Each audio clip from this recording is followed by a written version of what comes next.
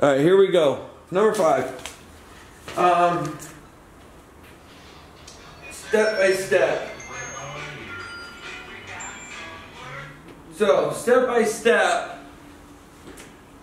let's first look at this derivative, and that's 3x squared. Let's look at this derivative, that's 6x. Okay, so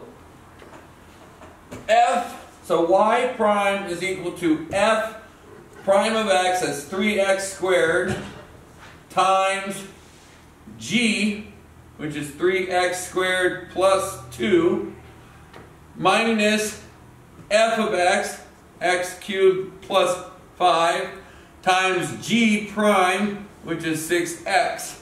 Okay? All over g prime, or g squared.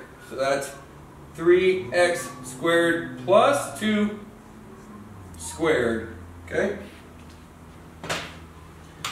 Alright. Ta-da! Alright, now let's just put some stuff together.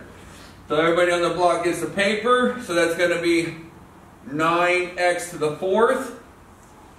And that's going to be plus 6x squared minus 6x to the 4th and plus 30x. 30x. Right?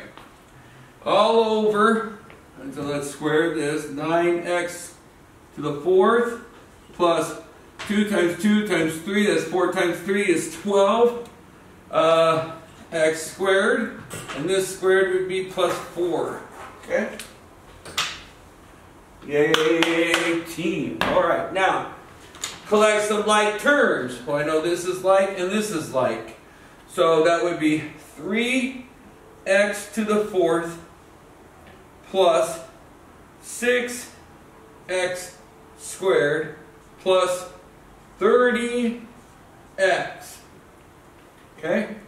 All over 9x to the 4th plus 12x squared plus 4. Now I just want to ask myself, can any number go into 3, 6, and 30?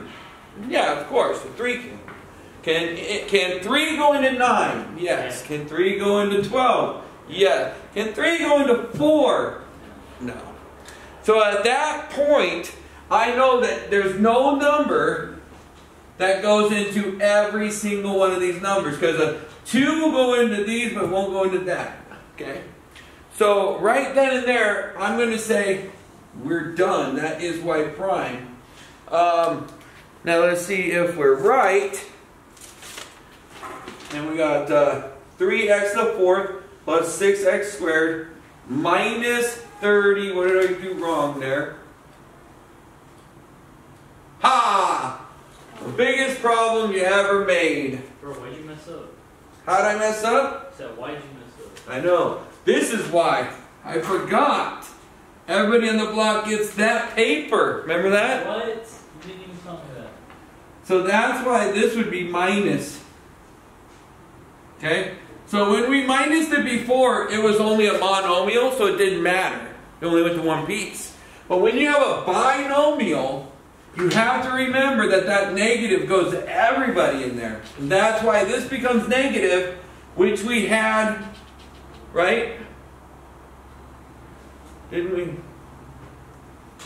Yeah, because I took these and I subtracted it from 9. That's how I got 3. But I forgot to give it to this guy, and that's super important. Okay?